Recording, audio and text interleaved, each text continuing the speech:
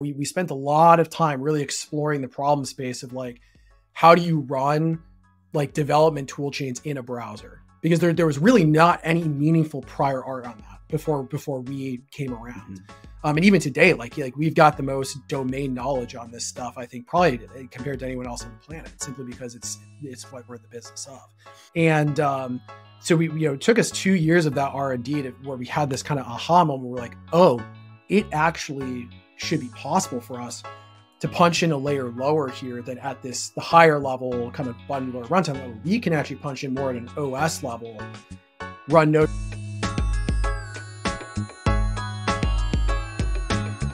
Hello, welcome to devtools-fm. This is a podcast about developer tools and the people who make them. I'm Andrew, and this is my co-host, Justin. Hey everyone, we're really excited to have Eric Simmons on today. So Eric is the CEO of StackBlitz.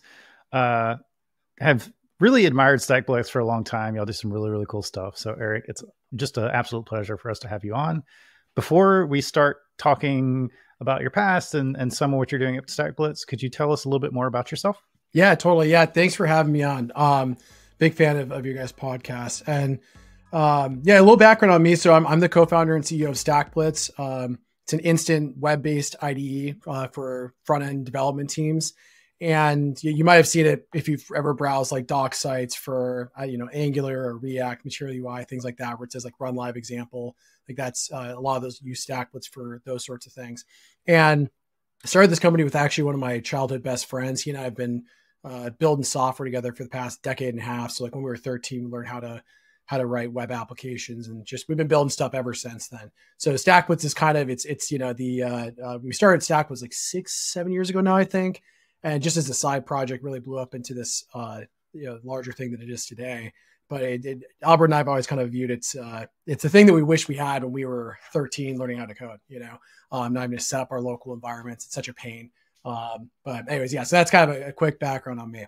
Yeah. We'd like to thank Raycast for sponsoring this week's episode. Raycast is an app for Mac that's like Spotlight, but with superpowers. Besides just quickly opening files, URLs, or apps, it provides clipboard history, window management, schedule overview, and more. It's got a clean React-based API and an extension store to distribute your own custom extensions. I've been using the Raycast extension API to make a TL draw extension so I can quickly create and save TL draw canvases for ideation or planning. I've also used Raycast deep linking feature to create a link in my Obsidian setup to quickly open some of my TL draw boards. So with custom keyboard shortcuts, an extension store, deep links, quick links, all of the features they provide, it's a really flexible tool that's indispensable in my workflow. Raycast also has a Teams feature where you can share extensions, snippets, and quick links with your teammates. You should also check out Raycast Pro. With Pro, you can take advantage of Raycast AI to summarize text in any app and translate text on the fly. It also gives you access to their cloud sync features to keep your settings synchronized across Macs. To learn more, you can visit raycast.com or check out episode 38, where we talked to Thomas, the CEO, about Raycast and how they built it. Before we get into the StackBlitz stuff, the way I was alerted to your existence was you were trending on Twitter because of kind of a crazy event in your past. So why were you at AOL for so long? Yeah, so for those who, I imagine a lot of people may not have heard the story, but so back like 10 years ago, this is like I think in 2012, there was this kind of headline that was like going around the world on front page of newspapers and whatever have you about this teenager that illegally like lived in AOL's headquarters bootstrapping a startup, and that guy was me. So I think I was like 19 at the time, and so I guess there's a little bit of a callback here. So like I'd mentioned, my co-founder Albert and I, like we had met when we were 13, learned how to code together. And right out of high school, he and I decided to go and do startups. And we grew up in a suburb of Chicago. And at least back then, there was really nothing as far as software and startups in Chicago. At least nothing like the Bay Area. So we were pretty dead set on coming out here, but we were like broke, 18-year-olds. And the reason we ended up at AOL actually was because we went through this program called the Magic K-12, which was a Y Combinator offshoot for K-12 education companies. So Albert and I were working on this like K-12 software collaboration platform.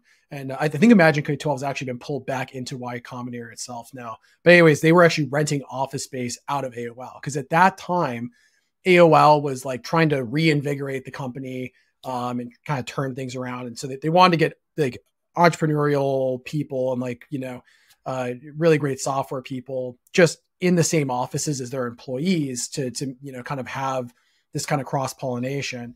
And so I ended up with an access card to AOL as a result of that, because our incubator was kind of based out of there.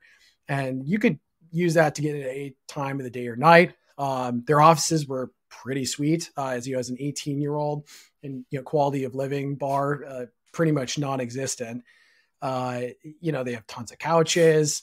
They had a gym which had showers and a laundromat. Like there was like food that you could eat and stuff. So I mean, I think that it's been a long time now, but I mean, I'm pretty sure. I think that I lived on $1 a month when I was there. And I ended up being there for, I think, like 4 months or something like that. It was just like ridiculous. And so anyway, so that was that. And I ended up bootstrapping that, kind of bootstrapping our way through that period. And then we were able to raise like a little bit of money and continue our company. But anyways, that the story kind of broke, and it was like this global headline, et cetera. But yeah, that's like these days I've back then it was like that was the only thing I was known for. And today it's like, it's kind of funny because people are like, oh, I've heard of StackBlitz. I didn't know you were that guy from 10 years ago. It's like, yeah, it's not something I'm trying to advertise, right? But it's kind of fun. Like that's not what I want on my tombstone. I was like, this is the kid that lived at AOL, blah blah blah. So, anyways, yeah, so it's kind of a fun story. Yeah, it's fun when you are like part of tech history memes. Like at the old company I worked at, Intuit, one of the VPs was Brent Rambo, the kid who does this, like the thumbs up at a computer, and just like I would love to have that as a part of my history. When did it start to break down? Like when did people notice? Like who is this kid? Like what team does he work on? Why is he here? I don't know, and because I got away with it for so long because they had like 2 or 3 different shifts of guards, and so like the morning folks were like just seeing me there grinding, like this guy works hard, and then the evening people were like, wow, this guy looks hard. He works hard. The overnight people were like, wow, this guy really works hard. But so it took a while for the dots to connect. They're like, do you see this guy a lot, around here? I still don't know exactly what happened with that, like how exactly they kind of lasered him. But it was pretty clear, like the day that they kicked me out, it was like I'd been like coding until 2 or 3 in the morning. And because at that time I was literally just, writing like 16 hours a day worth of code. It's just something like ridiculous, if not more. I wish I don't know where I had the energy. It's like now I'm like 32. I'm like I there's no way I could do that at this point. But back then, just infinite energy as an 18 or 19-year-old. And but I've been coding till like 3 or 4 in the morning or something like that. And I was like in this room with like a couch in it, and I heard these footsteps just coming down the hallway, and it was like, it just came straight, like, cause there's no one in the office. So like it echoed through the entire floor, and this guy came straight to the room I was in and opened the door and just started yelling at me, and then like threw me out of the building. And so it's pretty clear that like, he knew I was in there. Like I don't know how it came to be, but like he knew exactly where to go to find me, and came in and just threw me out. But yeah, anyway, so I don't know. It's still a mystery to me to this day. Yeah. I'd love to hear the other side of that story. I can literally imagine like a Seth Rogen style movie where you have like a Paul Blart Mall Cop type. He gets this like intuition that something's going on in the building. I can see the movie now. You should option off the rights. I think you got something there. Well, it was pretty. So I think it was the security team was not happy about it, obviously, because I think probably it didn't look maybe good on them or something like that. Even though it's like it wasn't I don't think there was a lot of fault on their end. But the executive team of AOL was legendary, because the way that they respond. Because I mean, at that time when the story broke, there was some concern around the legality of what had happened, and like everything from like, are they going to press charges on trespassing or something? Are they going to like, try and claim IP ownership of the code you were writing? They're like there's all these questions that came up. Right. And but they were actually just like the response was incredible. Like the quote is when like what they gave to the press, the quote that they ran with for the story was, our intention was always to like facilitate entrepreneurship at our Palo Alto office. We just never expected it to work so well. Just like such a great response, you know, from the marketing and the PR team there. And it was like a bullet dodge, you know, for me at that time. But yeah, they were actually pretty cool. I actually ended up meeting within a week of that, they called me into the office, and I met the guy who actually provided the quote. I think his name's David Temkin, and he super nice guy. I think he's running mail or something at AOL at that time. But you know, I sat down with him, and he was like very, you know, he's like, you've got you've got Moxie, like sounds like you're doing good stuff, but you know, don't do this again. Like don't come back. But they're super nice to the degree that you know that you know we all left on good terms or whatever. That's such a wild story. So I'm also curious about like what you were working on during time. Like, how did that product go? Like, did you have investors? Were there like people that you're like at AOL like during the day and like at night, and then you like go meet your investors somewhere? Or, like, are they asking about your living conditions? I don't know. I'm just so fascinated. Yeah. I mean, so it's at that time we had only like gotten like back then it was the original kind of YC deal where they gave you like $20K and you burned through that in like 3 or 4 months, right? Which we did, and that's how I ended up at AOL. Is I was like, dang, we need some more time. And so the software, we were pretty passionate about the education space. And so at that time we were working on this thing called Class Connect that basically was like, it's like GitHub for teachers, where effectively like every teacher was like writing their own lesson plans, and no one was sharing this stuff. And it makes no sense even to this day. Right. And so we ended up kind of creating this thing that solved that problem. And, you know, kind of as we were going through the program, and when you go through one of these incubators, I mean, it just in investments in general, you're a number on a spreadsheet. Typically, I mean, like they're not saying that they don't provide you with great high quality advice, et cetera, et cetera, et cetera. But it's really kind of like, you know, it's very unusual, I guess, to have people that are really, really staying on top of like, hey, does Eric have a home? You know, to that degree, right? Like that's, you know, no one was really, they're like, he's somehow around, I guess, you know, he's kind of giving updates and whatever, you know, but yeah, so that product was actually, if you want to like get brutalized in entrepreneurship, you go and start a K-12 company, anything in K-12. It's like, it is the absolute worst market. And people had told me this going into it, but I was like 18 and just, you know, extremely naive and whatever. And so basically like where we decided to stop going after K-12 was, you know, we needed to generate revenue. And so that means like selling to schools and that sort of thing. Right. I mean, we had a lot of teachers that were like pretty, you know, avid users of our platform and whatever have you. But, you know, if you're going to do sales, it's kind of K-12 sales looks very similar to enterprise sales, except way more insane, like, and way more expensive for the reasons that'll be obvious after I tell like this quick story. But basically, we got one of the top sales guys for Blackboard, which is, I believe, like a public company, one of the biggest K-12 or, you know, et cetera, software things. You might have used it if you ever, you know, in high school or college or something like that. Terrible software. It's ugly. Just worst software ever. They have the well-oiled sales machine. Like that is, Blackboard is a sales company, not a software company. And so we were going to poach one of the top sales guys there, and he's like, and we're like, okay, what would this like look like, you know, to do this? And he's like, great. So we're gonna have to out party Blackboard. We're like, okay. I mean, what does that mean? Like, what does that mean? Like, what does it mean to out party them? He's like, okay, well, the way that Blackboard does sales every year is they invite, and this is like kind of a direct quote. It's like, I'm going to use the exact phrasing that this guy said to us at that time. He said, you know, every year Blackboard invites all of the top superintendents across the country and to an aircraft carrier that we rent from the US Navy. And we throw a giant party with booze and babes over a weekend. These superintendents come with a blank check and they leave without a check. And that's how these schools decide to use Blackboard every year. And we were like, what? Like that's, our software is better. Like, they should, it's like, it's more cost effective, right? Like this is like, it's better for the kids. It's better for the teachers. It didn't matter. It does not matter. Right. So if you ever wonder why, like, your school software like sucks, it's like, as with many things in many types of systems in life, it's like the further the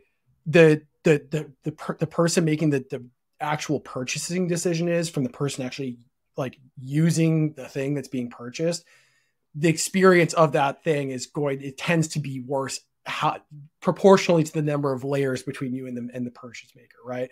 And in K-12, it is a lot of freaking layers, right? So anyway, we were like, all right, K-12, it ain't it. Like what do we do here? And so this actually kind of ties into how we started StackBlitz, because we ended up pivoting into developer education, because this is back in 2012, 2013. So this is AngularJS was coming on the scene. This is like a year or two before React kind of started becoming a thing. And so we ended up creating this, like, it was just like a blog called thinkster.io. And we ended up having like the tutorial on AngularJS and all things Angular. And then we added React as well. And so we were running that from 2012 or 2013 through 2017, 18, I think. And it became rather popular, had a couple 100,000 people using it. And we are kind of similar model to like ega.io or like Lynda or Pluralsight, where you come, like we had a whole bunch of free content, but then you could also pay a monthly subscription to access, all this content on, building basically the cutting edge of web applications. And the biggest problem we started running into was that during that transition, back in the, mid 2010s, of going from like, when it was AngularJS, you were just putting like script tags and stuff, but then things started shifting where you needed to use a build tool like Webpack and et cetera, et cetera. And the problem is that if you're going to teach that stuff, you can't use CodePen anymore, because CodePen is just an HTML file, a JavaScript file, and a CSS file. That's it. Like you can't, there's no NPM, there's no whatever, right? Maybe they've kind of added some stuff now, but even now it's like, you really can't do a lot of the things that you need to do. And that it kind of hit us. We were like, oh, if we want to have these live examples, like it should be possible to actually run like a little mini version of Webpack and a little mini version of NPM in a browser tab, like not running on some server, right? Because like all these cloud IDs in the past, it's like every person that comes, like if you open a Cloud9 or GitHub Codespaces link, your browser's not really doing anything. It has to go and provision a VM in the cloud. Usually that means putting in a credit card, or it's like super slow, or like, if it's free, usually they give you like 128 megs of RAM, which they can't really do much with. We were like, it would be very interesting if you could actually just run it in the browser tab, though, using the user's CPU and memory, because there's no cost on our side of it. It'd be super fast, et cetera. And so we looked around, no one had done this. And Albert and I have always been suckers for a good challenge. We spent 6 months building the first prototype, and we launched it. And it kind of from day one took off like a rocket. And so that was actually the impetus of StackBlitz, kind of in this long story here, is we built it because people on Thinkster were just couldn't even learn React, because they're like, hey, my React says I'm out of file watchers. We're like, that's like not a React thing, and anyway, so that's kind of the origin of where StackBlitz came from. And so to kind of wrap that part of the story is, StackBlitz started growing really quickly. And Albert and I were like, oh crap. Like we ended up running two companies at the same time. It was just him and I, like Thinkster, this thing we had bootstrapped, and StackBlitz, this thing that we were, bootstrapping as well. And so we ended up selling Thinkster off so we could focus on StackBlitz full time. And that's kind of where we've been, since 2018. So anyways, that's kind of the long story long of how this came to be. No, that's an interesting journey. So I know like today we have like web containers, and like we'll get to that, and those are cool, interesting technology. But like in the time frame you described, sounds like it was before web containers. So did that initial version of StackBlitz like do something else to get all that stuff running in browser? Yeah, it did, and because we hadn't. We kind of punched in at a higher level than, because web container punches in at almost the operating system level to run this stuff in the browser. So like when you go to StackBlitz today, you can actually like run commands in a terminal and like run the git CLI and like, type node and, actually get into the node REPL or install NPM package. So you had like a full programmable CLI, whereas the first version of StackBlitz was really just like a very hacked up version of to be very specific, we took System.js, which was like an in-browser, bundler runtime thing, and we hacked it basically to work with Webpack loaders, kinda. And then we basically did, to get NPM working, we wrote a whole bunch of things that it was kind of similar to like unpackage, but we basically kind of bolted it into the System.js / Webpack loader bundler thing. It was just basically this like custom welded thing that just allowed you to emulate how Create React App or the Angular CLI or these things would work, but it wasn't them. Like, it was not Create React App or the Angular CLI or these things under the hood. It just mimicked the exact heuristics of how those things would work, which it was very fast because it's custom welded. It was an extremely fast solution, like from a performance perspective. But the problem that we were running into was that people were often trying to do these like advanced things where they're trying to like eject out of Create React App, or like they're trying to use some loader that we didn't have supported. And then also there's this trend that is, even more in full swing now towards kind of full stack SSR, SSG sort of stuff, right? Like Next.js or Astro or whatever. And that's kind of where, we had learned a ton. So from 2017, we launched through 2019. So like, I guess like 2 years, we spent a lot of time really exploring the problem space of like, how do you run like development tool chains in a browser? Because there was really not any meaningful prior art on that before we came around. And even today, like we've got the most domain knowledge on this stuff, I think, probably compared to anyone else on the planet, simply because it's what we're in the business of. And so we, it took us 2 years of that R&D where we had this kind of aha moment where we're like, oh, it actually should be possible for us to punch in a layer lower here than at the higher level kind of bundler runtime level. We can actually punch in more at an OS level, run Node.js on top of that, and you just run native package managers on top of it, run your native tool chains on top of that, et cetera, et cetera, et cetera.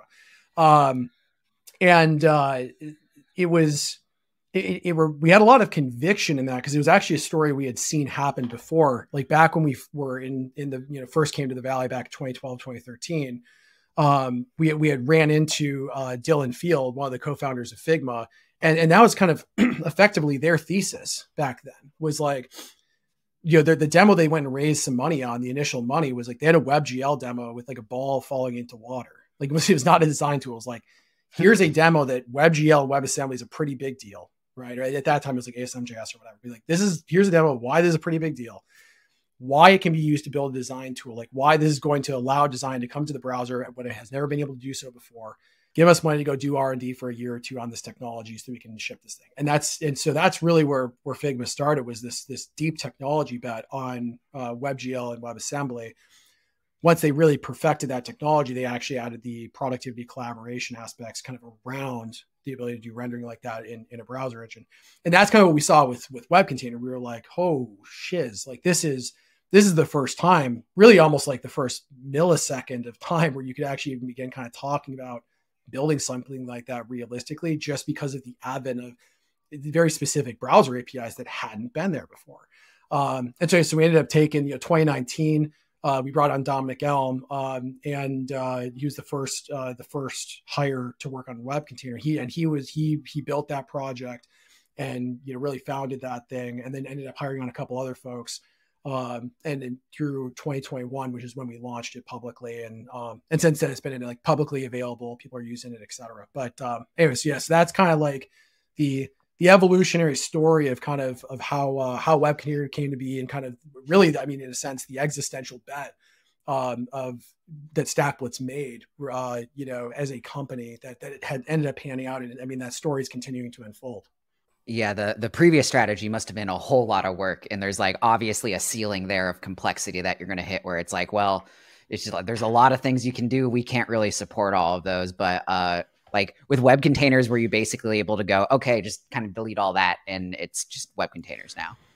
Yeah, and that's exactly it. And it was like, it was extremely unclear if it would work too, right? So like it was like, because it was very clear to us if we couldn't make web container work, what we felt was really compelling and really interesting here, about what we were doing versus kind of what everyone else has ever done in the cloud or web IDE sort of space. It had to work for this to make sense, to be a business, a meaningful, like to be a startup, like something that had high growth potential and could like actually change how we do things. Right. And, back when we first raised our seed round in 2019, and we had extremely smart people that work on browser engines that were like, I don't think that I get it. I don't know if you're going to be able to do it. and it just cause it's one of these things where you can kind of look at a mountain from afar and like analyze it and kind of get the right gear they think you're going to need to climb it. But ultimately it's like the question of can you climb it? You only get to know the real answer by strapping on and doing it one way or the other. And so that's kind of where we ended up with web containers. Like we just kind of got to a point where we had extremely high conviction, raised some money from investors that took a pretty non-consensus bet, I would say, on certainly at that time on what we were up to. Ended up panning out. I completely forgot the question you asked me though. I went on a tangent to add some color and now I've forgotten. No, it's fine. I resonate with your words. I work at a company called Descript and we're making a very similar bet on web codecs. Like we are like at the forefront of that technology and like literally like awaiting releases from Apple. So it's a fun space to be in. One thing I wanted to note before we move on to more questions is when I looked at your guys' pricing page, I was like kind of surprised. It feels like very low to me. And I think that low price comes from like the local nature of the product, right? Yeah, effectively. I mean, I think, that's one of the great things about our model is that, we don't have to charge you by the minute and we're able to leverage your local hardware. So like we can charge this more like a SaaS subscription for that you would expect from, I don't know, like something like Figma or something like that, right? Like, or Google Docs. So you can kind of, the cost model is the same, so we can actually kind of leverage that to give a very transparent, pricing model. Like one of the things that, from a marketing side that we've been kind of kicking around is like, you kind of think of it like when you're buying a StackBlitz subscription, you're buying, unlimited compute minutes effectively, right? Whereas, when you kind of look at these other things, it's like they give you, you're either getting buying $50 worth of X number of minutes, or you're paying by the minute. And it's just, it doesn't make sense either. Cause this is one of the things too, that we, again, a couple of years ago, back in even until 2020, 2021, there was not a lot of belief that Moore's law was going to keep up. Cause x86 architectures were just kind of struggling. And so a lot of, I don't think it's controversial to say that the consensus take at that time was that workloads were going to need to move to the cloud. Then you saw this with things like Mighty and Stadia and blah, blah, blah, blah, blah, where they kind of gave up on your end device compute becoming faster in any meaningful way. And they're like, okay, everything's going to have to go to the cloud and be rendered there, even like your browser and gaming and whatever. But what happened is, Apple, I think single-handedly kind of proved nope, we can ship ridiculously fast stuff, to end clients. And that's, and it's smoking the stuff that's sitting in data centers today. So there's kind of this interesting situation going on where you buy a MacBook, right? And it's got state-of-the-art ARM-based chipsets that's way faster than what's going to be in, you connect to an AWS or whatever, for the same price point at least. And so if you're like a company, it's like, wait, we're buying a $2,000 MacBook that's crazy fast. Why are we going to pay by the minute for x86 things that are slower, than what you can get on local? So I think there's kind of this transition back to, okay, wait a second, client side that is actually, the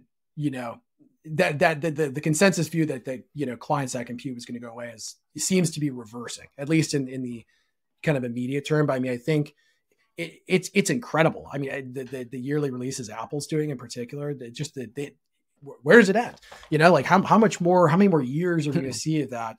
So I think the answer is quite a few more. I don't think this is a temporary state of affairs we're in. So anyways, blah, blah, blah. But that's, I think that was another important part here of something that's actually changing right now. This has now become the consensus view. But for us, this is this is kind of what we had felt, was likely to be the case back 4 or 5 years ago.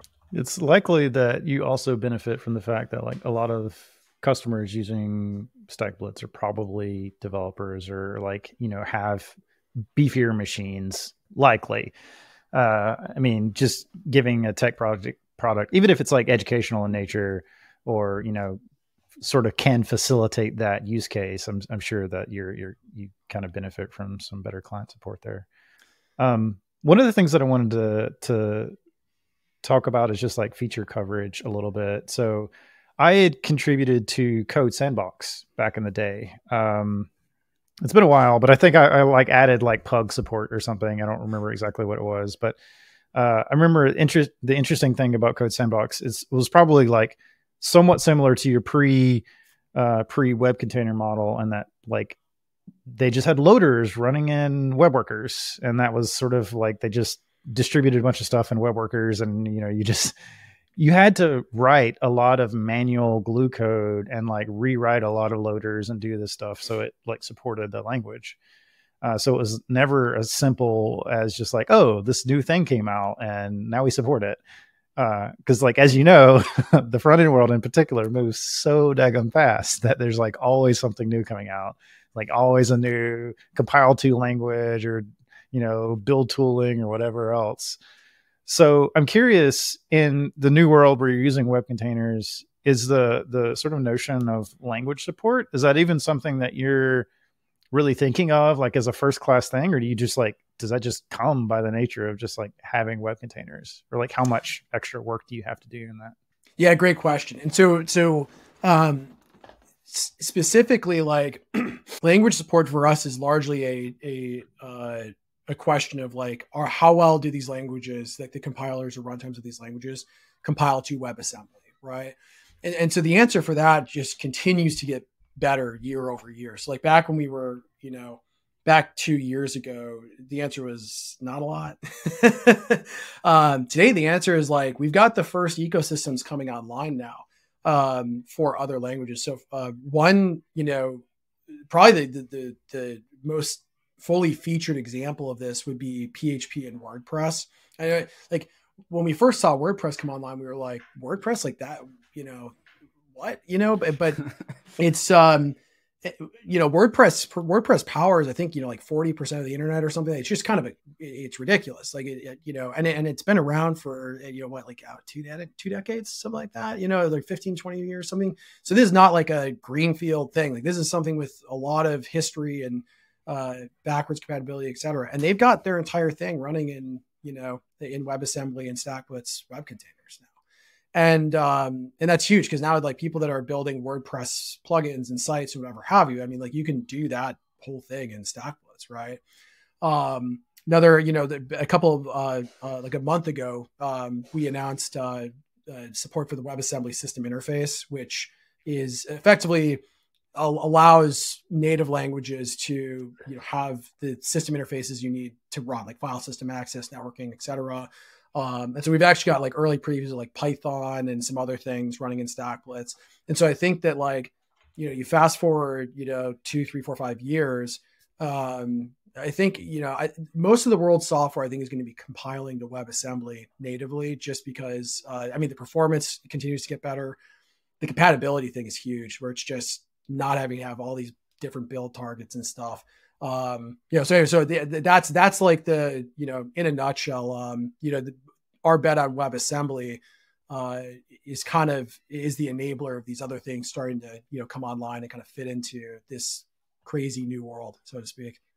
So for like you to fit these like new languages and other tools into a web container, is it like first required to go to WebAssembly so it can run in a web container? I'm not really sure on how like those two technologies mix. Yeah, totally. Yeah. So basically, and so this is the nice thing about the WebAssembly system interface is like a standardized thing through the Bytecode Alliance, which we're a part of, but it's like an open specification. So like there's a lot of tools like you can run WASI stuff in a Cloudflare worker or on like your local machine or in StackBlitz.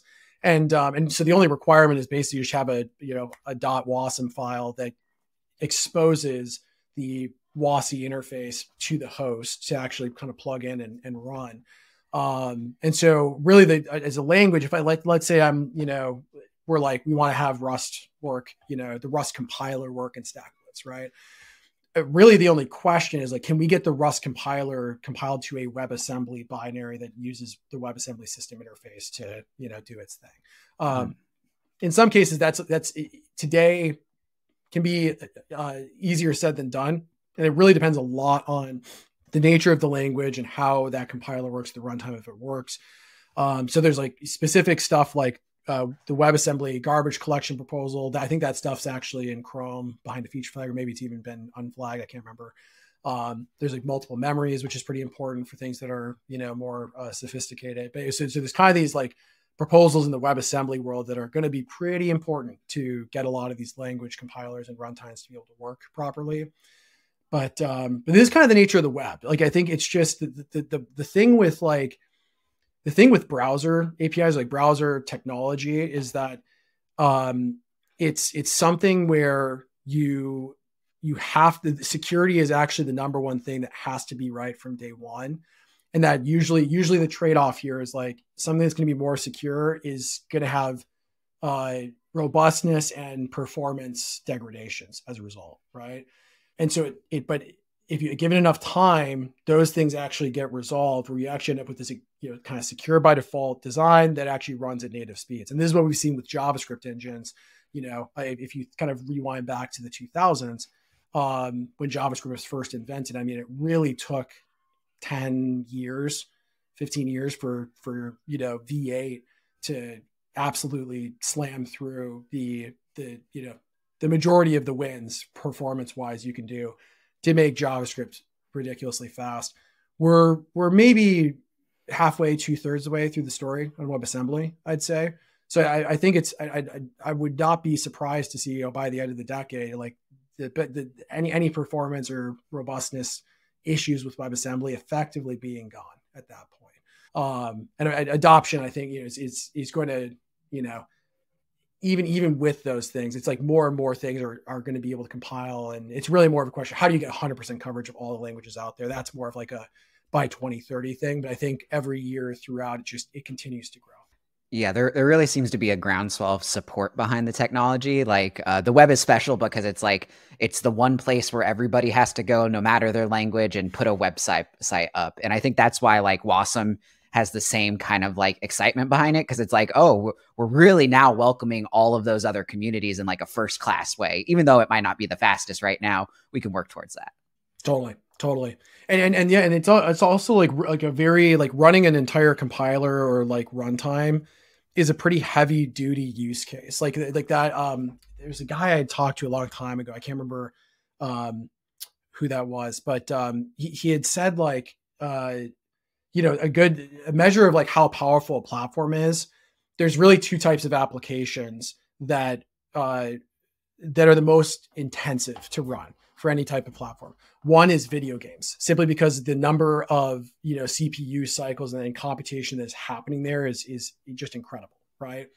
The other one is IDEs, because it's not like it's if you're running a compiled application, that's kind of one thing, right?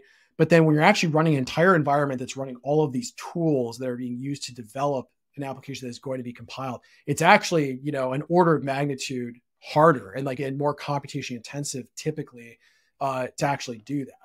And so I think in the case of WebAssembly today, it's like, you can write like our web container stuff is written with Rust compiled to WebAssembly, and it's like crazy fast, extremely optimized, right?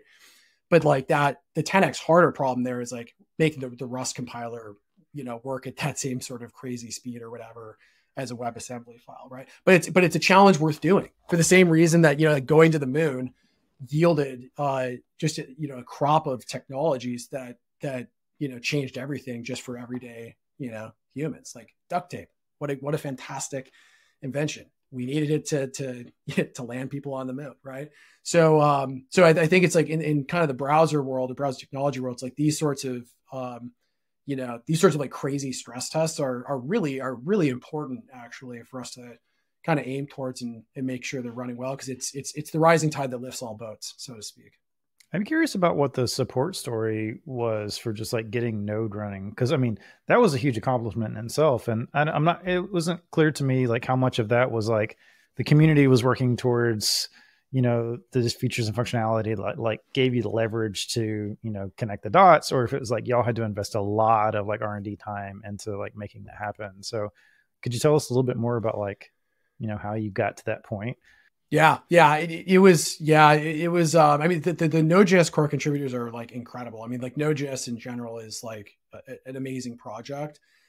Making it work in a browser was largely, it was largely a lift on our end. Cause for us, we've been very focused on like front end development kind of as the main starting use case. And so obviously Node is the primary tool that's, used to run these tool chains or whatever have you. So it was like, that was the ecosystem that we had really lasered in on.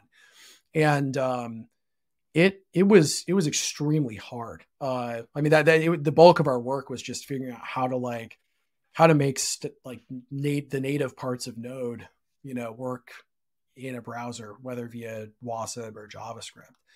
And, so, our folks, like Dom and the other folks that worked on the WebContainer stuff, are, just extremely familiar with pretty much every part of Node.js. And we've ended up upstreaming, a handful of different things to Node over the years as a result. But yeah, like that was and continues to be actually one of the biggest, parts of our work today on WebContainer. Yeah, one really cool feature you guys have there is that you can just pop a debugger statement in a Node program and it pauses the browser debugger without any other setup. That the DX there is just amazing. Like I personally never debug my Node applications because I don't want to go look up how to do it. I'm just console log. Totally. Yeah. And that was like, and it's funny too, because we didn't really realize that was going to be one of the like magical, side effects of this thing. Cause, but it was actually, as we were building WebContainer, it kind of started to work. Just, we kept running, at the earlier builds of this stuff, you can imagine a lot of stuff was breaking. And so we're like running these different, tool chains with those Next.js or whatever, and something would break. And we put a debugger there and we're like, oh, right. Like this, because you're running the back end in the front end, essentially, you can put a debugger, whether it's, it's kind of cool because you can actually have debuggers that are running both in your running web application, but also that in your Node application. And you're actually stepping through them linearly, right? In Chrome DevTools, which is really an experience that maybe there is something on local that kind of lets you do that, but like, it's the way having that just where you're already going to do debugging in Chrome DevTools and like having it just work across the board is pretty magical. And so that, that was kind of a funny one because it was just, I don't think it was really on any of our radars how amazing of a feature that was until we actually went to launch the thing. We're like, this is like one of the best features ever because we had been using it the whole development time. Basically, we're like, this is crazy. Like this is, as you're having to build full stack apps, having full stack debugging is key. But yeah, that is a very valuable, very interesting one. Where have you seen StackBlitz get the most success? Where's the product really found its home? Good question. Yeah, I think so for like individual developers, I mean, in the open source realm, it's had a lot of pickup in documentation or for libraries. Often it's the pain of being like a design system or like library maintainer, and one that's used by a lot of people especially, is that you get all these bug reports and often they don't provide a reproducible example. And if they do give you one, it's like in a GitHub repo, which means you have to like clone that thing down, you have to install the dependencies. Like, it's just a whole process, right? So often people are like, hey, provide a StackBlitz link with every reproduction. And it just cuts down the amount of time to actually review bugs. Because a lot of times people will file a bug. It's like not actually a bug. They're just like confused. And it's like, oh, I clicked this thing. Okay, you're just confused. Here's another StackBlitz like showing you how it works, right? So that's a pretty popular one. And so we ended up kind of building. We didn't really realize what we were building that at the time, but like StackBlitz is a very classic product-led growth sort of motion. Like that's kind of the term, or community-driven sales funnel. But basically, like, a lot of, 2.5, 3 million developers a month use StackBlitz.com. And they find us through open source stuff, or they're prototyping their own applications. And then out of those folks, they're just using it for their own personal purposes or whatever. we'll have people just raising their hand going, hey, I could use this at my company, right? And where we've actually found the most success has been in the Fortune 500, like companies that are pretty, security conscious and et cetera, because the compute model that StackBlitz uses is, like I was saying before about browsers, right? They have to be extremely secure. So when you open any arbitrary, web page, you're downloading third-party code and executing it on your local machine. And so for that reason, browsers have arguably the best sandboxing technology available in the world, certainly the most well-tested. And so when you go and look at enterprise companies, security matters a lot because of supply chain attacks, because of, nation states that are trying to attack Western infrastructure. And this is actually a huge upgrade. Because when you open a StackBlitz link, even if it has some exploit in it, it can't, root out and, break out of the browser security sandbox. Like, this is actually a much better security model than running stuff in your own local machine.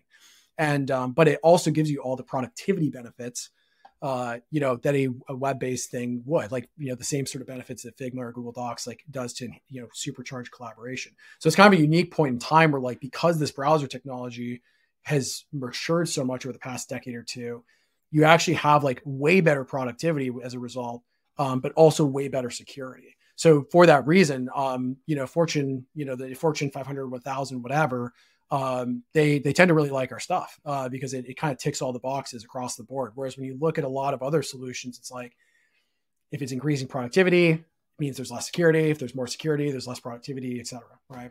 But it's all honestly really thanks to like the decades and billions of dollars of work that Google and Apple and Mozilla put into, making browser engines super fast and super secure.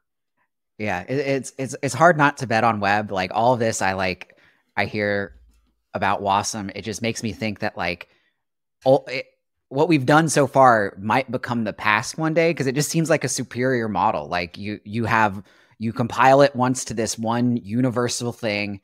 It can run anywhere. It has better security. Like I'm very excited to see where WASM in the web goes in the next 10 to 20 years.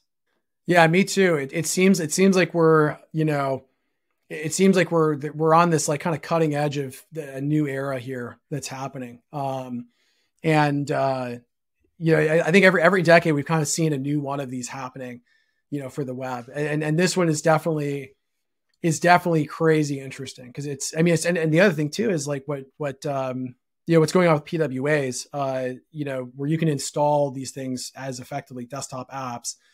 And that stuff just continues to get better and better. Where, I think realistically, again, today you can do this with StackBlitz where it removes the URL bar. It looks like a desktop app. It's indistinguishable from like local VS Code or whatever.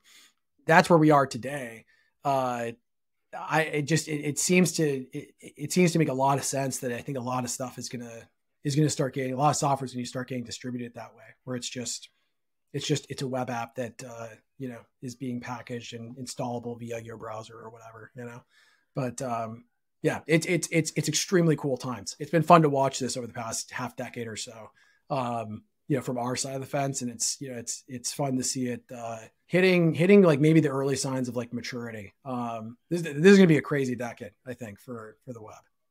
It always, like, I'm always a little bit amused to think back that like this is what Oracle was trying to do, I guess, with like Java and Javlets, and like their vision for the JVM having the kind of coverage that like WASM has. And it's really interesting to see. He's like, okay, that definitely didn't work. There were similar ideas, but definitely different. And to see all we've learned, and especially how we've learned, as you rightly pointed out, like there's a lot of sandboxing knowledge that's been honed over the years of like doing browser development.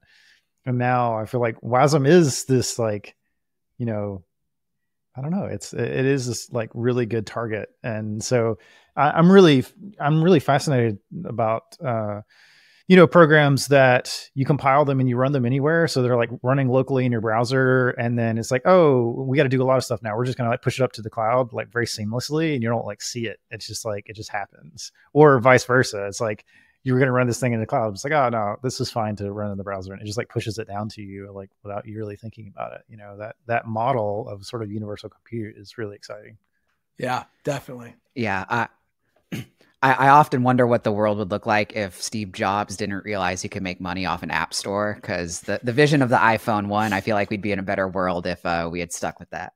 Yeah, it's funny. Yeah, I mean, it's interesting to see what's happening there too, where it makes sense. It's been in their interest to not let other browsers ride on the App Store and stuff. But I mean, I think it was just like yesterday or the day before I believe there's been a formal announcement that side loading has to be done in the EU. And once I would suspect that's once that genie's out of the bottle, it's just it's only a matter of time before that happens in the US and everywhere else. But I think it's going to be great for the web. I think it's gonna be really great for the web. We've worked a lot on making web container work in Safari, which we actually got it working earlier this year. But I mean, even there, it's just like there's just some strange decisions that are made on the Safari side. That it's very weird. I don't have a lot of direct insight, but like every release, it's kind of like one step forward, 1.5 or 2 steps backwards in some areas where like there's just new things that are broken. It's just this whack-a-mole thing.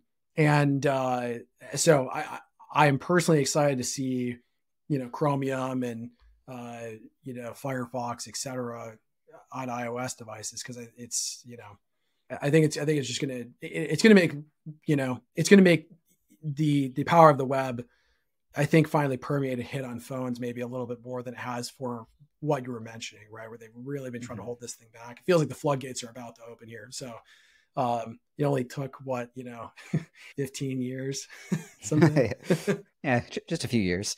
So yeah, y'all have done so much work, and having Andrew and I both have been doing web development front end stuff for a while, so we've had the joy of watching a lot of these tools mature. And like StackBlitz really feels like magic now. Like, I mean, it's really hard to state how crazy this sort of experience is and how much that y'all have been able to accomplish. So having done all of this stuff to get to this point, what's next? What's your next magic trick? Where are y'all taking it from here? Yeah, I think, I think a lot of it, I guess like where I think we see ourselves 5 years from now is similar to what Figma has done for design today, where it just seems extremely kind of backwards that you would do design in some desktop tool that you can't share with a URL, right? And I think when you think about web development, at a minimum, it seems kind of weird that you can't like use a web browser to build web applications today. Like you would kind of think that like maybe that's one of the first things you ought to be able to do inside of a web browser, right? And because the benefits to that would be pretty immense. Like a lot of the stuff we've talked about with like kind of full stack debugging, et cetera, but also the collaborative aspects where you can just send a link to someone and they're in this kind of live workspace, they'd be commenting on things, making tweaks, they're seeing the changes live, et cetera. So I think for us, it's we've got some really interesting plans around how you can do collaboration around web development in real time and that sort of thing. And some stuff where, it's very interesting too, what's going on with AI, where you can it's like having an infinite number of, developer partners that you can kind of kick work out to and kind of get these things back, and which fits really well with, the sort of like browser-based model that we're up to. So I think those are the things that we're particularly interested in from a technology standpoint. Certainly like WebAssembly, there's like lots of interesting stuff happening there with like more languages, et cetera. So I think at a high level, it's those things. And then, more than ever, it's a lot of companies are picking our stuff up. And so like, I think that's, we've kind of gone from this R&D experiment in a sense, like, will this work? ? It's like, yes, it does. And now it's like going and helping, companies around the world build better web applications faster. And so that's, I think that's, a big thing is, our enterprise offering that you can like run behind your own firewall, et cetera. So I think that's kind of a mosh posh of, I think, the things that we're pretty excited about and like what we're thinking about. Yeah, it sounds like you guys have built a good foundation, built a good base of support, and are moving just more into teams and enterprise and that expansion. Yeah, exactly. Yeah, one question we like to ask before we move on to tooltips is, what is your spiciest dev take? I I think if I had one, the spiciest one I probably had for a while was like, anyone that's not adopting Vite is probably, I guess that's maybe still true. Is like anyone is holding out on adopting Vite as like the bundler for their framework or whatever has an extremely high likelihood of getting smoked over the next 2-3 years. and I like that. I would have said that 2 years ago. I think it's worth, and most folks are using it today, but that might be a spicy take. But I mean, there's now actually a lot of just download numbers kind of backing that up. It's the advantages that are pretty obvious at this point. So maybe it's less spicy than it would have been, but it's maybe still like a low to medium spice. Yeah, you guys are pretty bullish on Vite or Vite, right? You host the Vite Conf. Yep. Yeah, and it was like back. I think it was like 2 years ago now when we first kind of ran across Vite, maybe a little over 2 years ago. But I mean, back then they were doing 100,000 downloads a week. I mean, it was pretty small. It was pretty niche. Like there's a little bit of a community, but I mean, but we had a lot of conviction on like the design decision that they used, using like the role of plugin API. And I actually wrote a blog post about this on our site when we became the biggest backer in November of 21. But I mean, since then it's grown like 10,000%, right? So it's like, it's actually been, one of these like calls that, ended up being really just, we ended up being kind of dead on about, what we thought would, was really interesting and valuable about what Vite was doing. And the Vite community has been just fantastic. And so we brought on Matthias, one of the core maintainers, and we run ViteConf every year. But yeah, I mean, it's really cool to see it grow and evolve and people building all these cool frameworks and tools around it. But yeah, so we've been part of it, maybe not from the exact beginning of the journey, but like when it was very nascent, it was a non-consensus bet at the time that this was going to be anything. Yeah, that's cool. I've used the tool myself and it is quite fast. It's hard to go back to other things. Really push the whole industry to go, oh man, we need to make everything fast now. Pretty much. Yeah. I really love just the framework convergence too. Yeah. I think that's one of the biggest things. The framework convergence, everybody moving to the same tooling is highly valuable. Yeah. And it's just like all of them working together, right? I think that was actually one of the there's like 5 reasons or something that we were bullish on. And that was actually one of them, which is like, it encouraged all the framework authors to work together versus inventing all of their own things, which just had been happening. And I think that, it's kind of a flywheel effect. Once that starts happening, things are moving at such a fast rate. If you're continuing to just be off on your own island, you're having to rewrite the world, basically. Kind of an impossible challenge.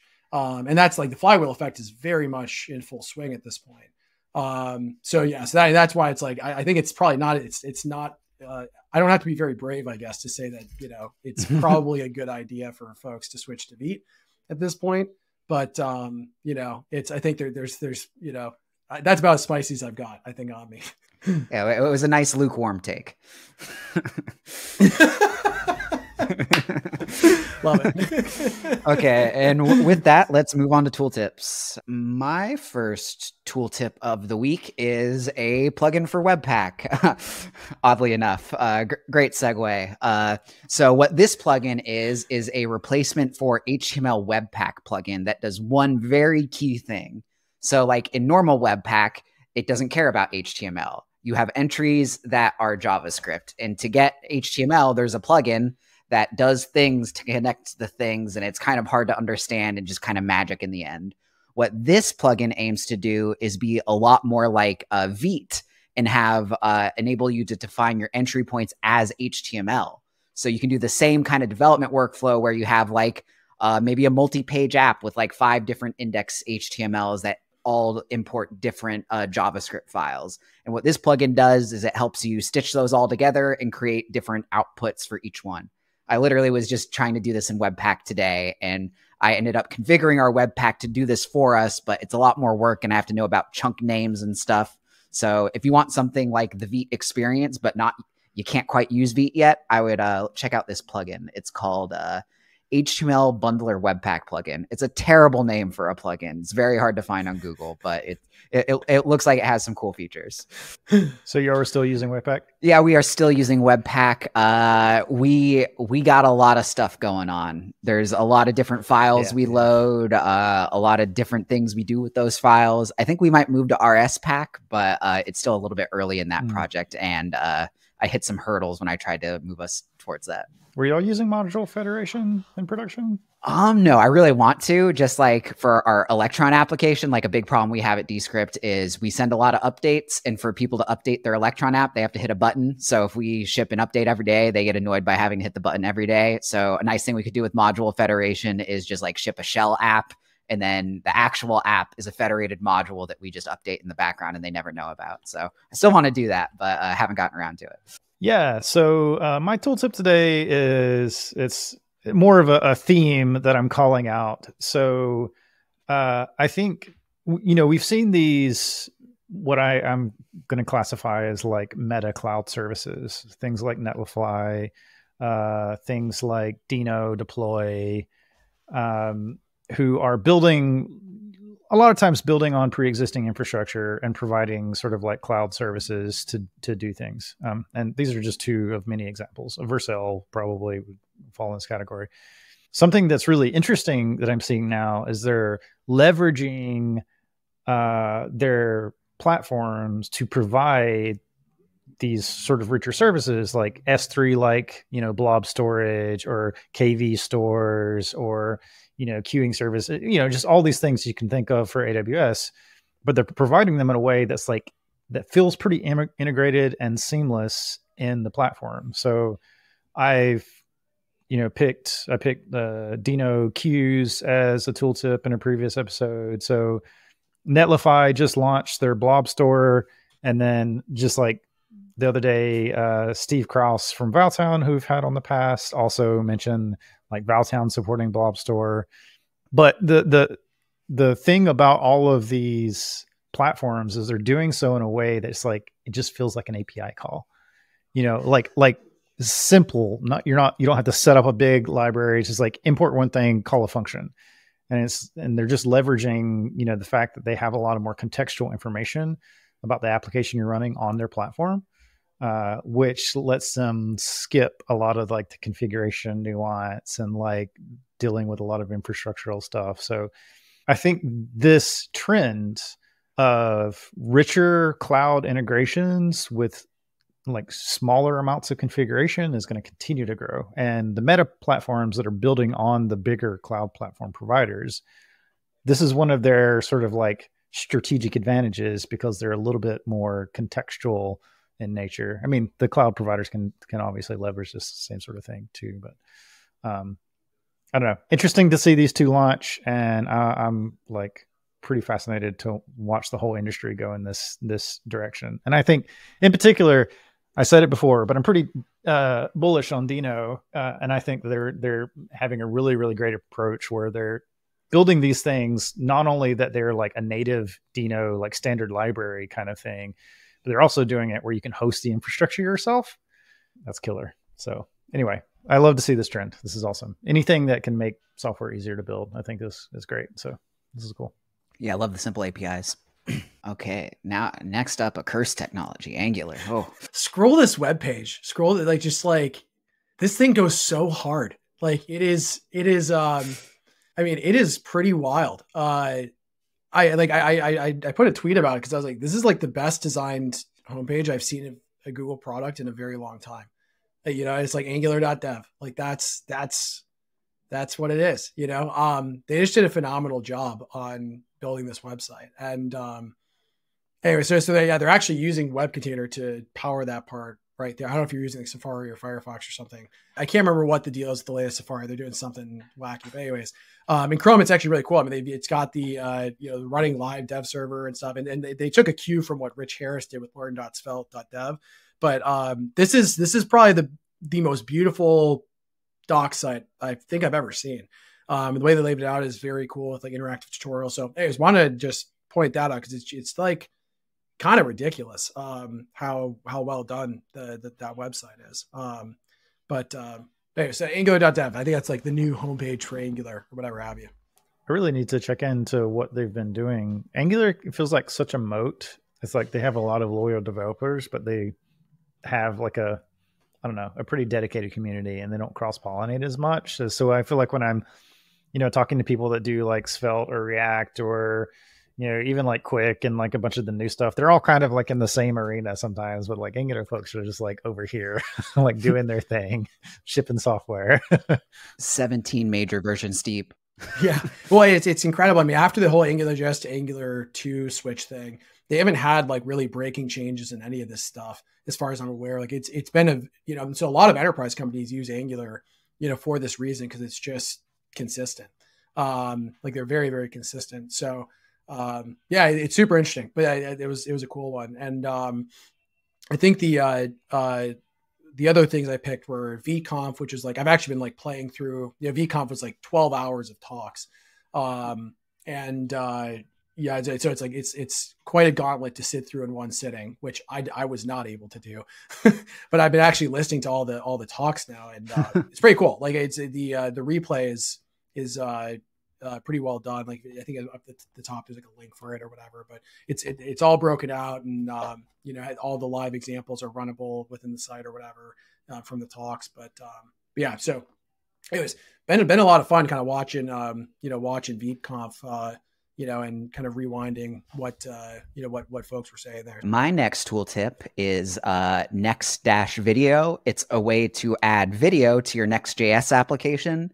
It's built on top of the technologies that Mux puts out. So it does a lot of cool things like optimizing the video streaming. It supports like HLS and Quick and posters and all the different things that you'd want with a video service.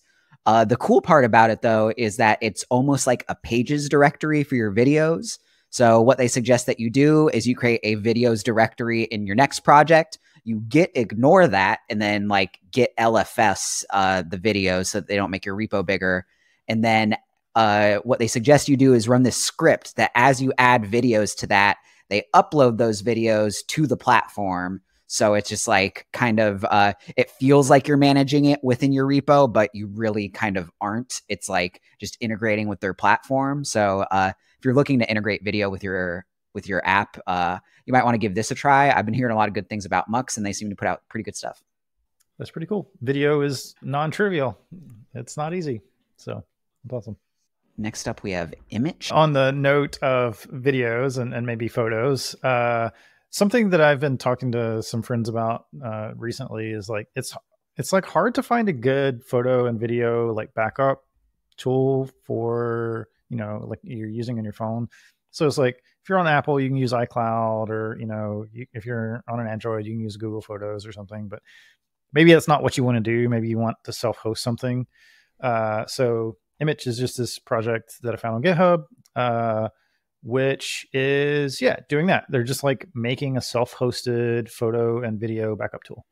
And it seems pretty cool. It's like, looks pretty high quality, open source. So, I mean, you can play with it. I don't know. It's just like, I feel like definitely we push a lot of our data up to the cloud, and like, sometimes it's nice to have, actual physical copies of these things, and hopefully still have a good like user experience around it. And these have apps that come with them, and the apps look pretty good too. So if you need a solution for that, check it out. Yeah, I run a similar thing on my NAS, I think. I don't use it very much, but it exists there. Last up, we have Remix. I don't know what's in the water over at Shopify, but like these guys are on fire. I mean, like they are like, Remix is really, it seems like it's really turning into like a very serious React framework. I mean, Shopify's apparently using it, right? They're kind of switching all their stuff over to Remix, but and they also just like they've done this like kind of rewrite of, they have their own kind of custom compiler thing, and they're migrating over to Vite, which is pretty cool because it makes adopting Remix something you can do like very incrementally if you're on like React Router or something like that. And that's a pretty big deal because I mean, like we've got stuff at StackBlitz on like React Router or whatever, and then lots of things over the years. And so people that are on like Create React app or on like Vite or like some custom Webpack plus React Router thing. I mean, this is going to be like a pretty big deal. I mean, like a incremental path where you can just, add it to your vconfig, and suddenly you've got SSR stuff. They're doing a really good job. So I wanted to give a shout out there. So I've had a lot of fun playing around with Remix. Yeah, Shopify made a bet on Ryan and Michael, and I don't think that was a very risky bet. It's been cool to see what they've been able to do with like a company backing. Before, they were just kind of just some guys teaching React and like doing nice React libraries in their side time. Now that it's their main focus, it's really exciting to see the progress that they've made. Yeah, I think you hit the nail on the head. I mean, I think them going to Shopify with it ended up being, it appears it has been a very great decision. On both parties, because having it be not tied to like having to be monetized or something like that. It's just really allowed them to focus on building something that's great, and that's great to use at any type of company. And it's cool. So I'm excited to see where Remix goes. I think they're a pretty serious contender at this point, in my view, for if you're building React applications. So I'm excited to play around more with the stuff Remix is putting out.